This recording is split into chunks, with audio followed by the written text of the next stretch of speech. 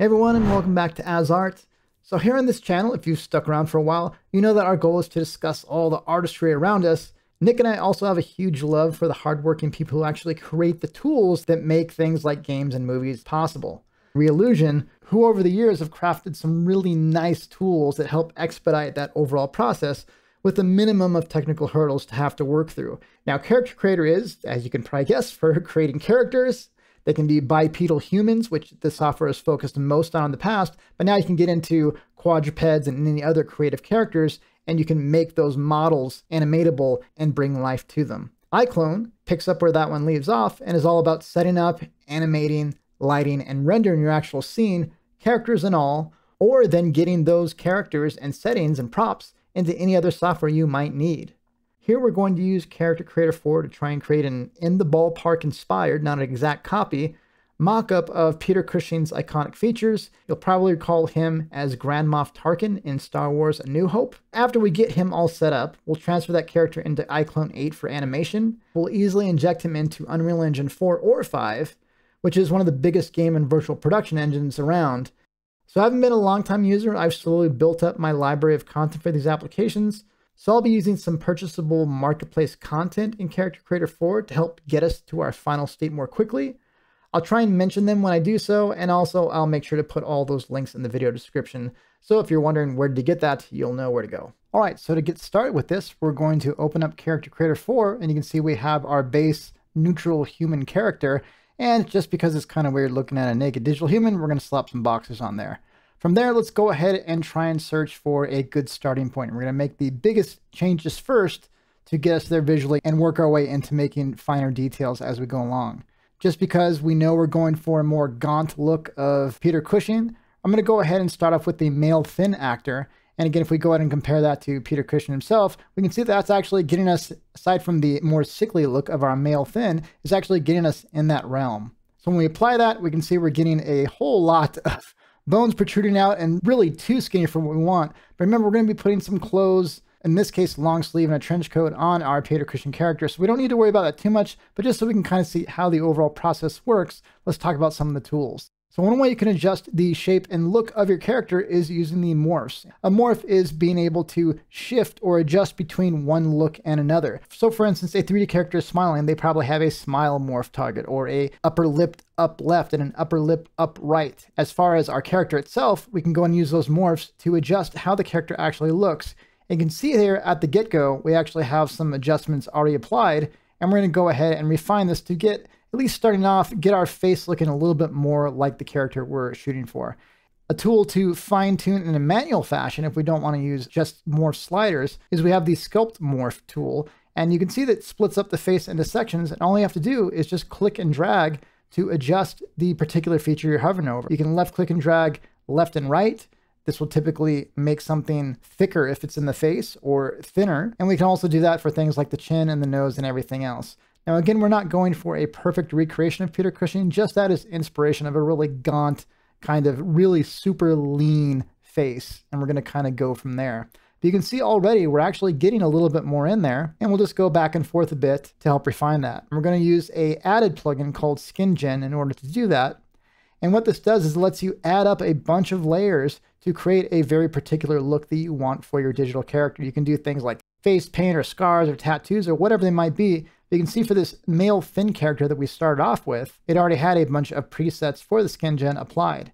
And all you have to do is select the skin base, and you can start to make adjustments to any of these. And then I'm also going to drag on down and go to the color balance, because I don't want them to have quite as sickly of a color. And so I'm going to go ahead and adjust that to where it looks a little bit closer to Peter Cushing. And of course, based on what lighting and shot we're looking at, that's going to change. The bags on the eyes, which Peter Cushing does have some of, we can go ahead and adjust that with the eye decal.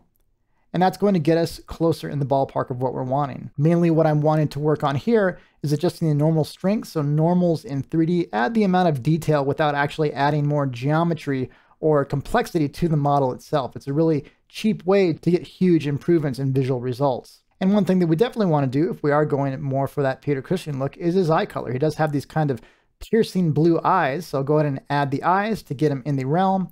And if I wanted to make them a little bit more saturated, I can go down to that particular material, right click on it and say adjust, and go ahead and up the saturation of that particular texture. We're not going for a perfect match when it comes to hair, but we are going to try and get him in the general realm. And I'm going to use the beard and brow builder that you saw flash on the screen earlier to get us in the realm of that. And there's two main ones that kind of get us in that realm. I'm just going to choose which one I think is a good starting point, and then do the same thing with the old style hair. And you can see I literally just did a search for old and taking a look at what options we have. But of course, you can always go through and fine tune everything to your particularly needed results. If we open his mouth, boy, his teeth are a little bit older than we're wanting. So I'm going to go ahead and search for teeth and give him something a little bit in between those two. And with his gums being a little bit too saturated, I'm going to grab that particular area and down the saturation to make it look a little bit more fitting for what we're going for and his body and skin. All right, so Peter Cushing look-alike definitely deserves better than a pair of boxers. So let's go ahead and try and get this guy outfitted a little bit more than that. So I'm going to go to the content tab. And I didn't talk about this too much, but all of the categories for your characters are really laid out in nice categories. So you can see actually making the actor itself are broken down in these categories. And you have your different subcategories here. So you have your morphs we talked about, head morphs, and so on and so forth. So everything's broken down in nice categories. We can break it down. So I know if I was looking for eyes, I just click on eyes, and it'll take me to that category. Now, in this case, I want to go ahead and go to clothes. And so I'll go ahead and click on clothing, and that's going to bring me down to these guys. I could, of course, scroll down as well. Now, I'm going to go ahead and just give him some general stuff that I believe I'm 99% sure is just standard content that comes with iClone. I'm just going to put a basic t-shirt on this guy. And we'll also go ahead and give him some pants because, you know, who wants to walk around in a t-shirt and boxers? If you guys do, you don't need to let me know that. And I'll go ahead and double click on these jeans here. And last but not least, let's go ahead and give him a coat, which I think gives him a little bit more personality. He's not Grand Moff Tarkin necessarily, but at least he has some style. So we'll go ahead and give him this trench coat. And there we go. And you can see if I go ahead and go through that we're seeing him going through the motions of the animation. And we can turn on some extra cool things as well if they aren't already enabled, but in this case I did. We have our rigid body simulation and we have our soft claw simulation. I can see that we do have our activated physics and object gravity. So it is going to actually move around more realistically than it would otherwise. You can see the bottom of this getting that movement from the physics engine. So we could most certainly spend a lot more time refining and making this character look wonderful. And if I was really doing this, I probably would. At this point, you've got a general idea on the overall tools we're using here, but in order to confidently be able to move on to the animation process, I want to get some troubleshooting and diagnostics to let me know if there's any issues with this. And you can't quite see if the drop down, it's off screen a little bit, but I'm applying a diagnostic mode where it's going to go through a facial performance where it's going to be giving emphasis to the eyes, the mouth, the teeth, everything else. And if anything's really popping out and not looking right, this is probably a good way to notice. And you can see, while not perfect, this is actually getting us in the ballpark of what we're wanting. And at least as a first pass, I feel confident enough with this, aside from changing minor things like the eyelash color, that we can go ahead and move on into iClone and actually apply some real animation to this character. And really, this is going to conclude the work we're going to do here. And from here on out, we're going to be doing the rest of the work inside of iClone, actually adding the animation to our model, and then from there, transferring it into Unreal. So this is literally a one-click affair. I'm going to click on the little button in the upper left that has an IC that stands for iClone, a little arrow, meaning that's going to transfer the character into iClone. Since I didn't have iClone open previously, just clicking that button is going to launch iClone for me. And then once it's open, it's going to go through the process of loading stream and converting data and importing the character into there.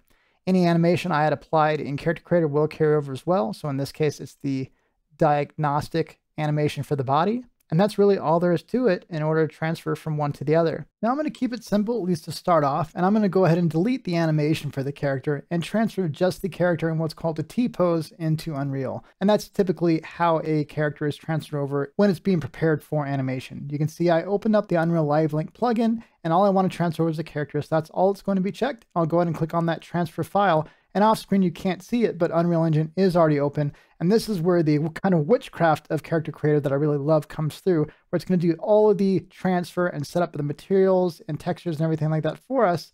And while the lighting in this scene is not flattering at all, you can see that our character did come through nice and cleanly, and we have him ready to go inside of Unreal Engine for either game or cinematic production.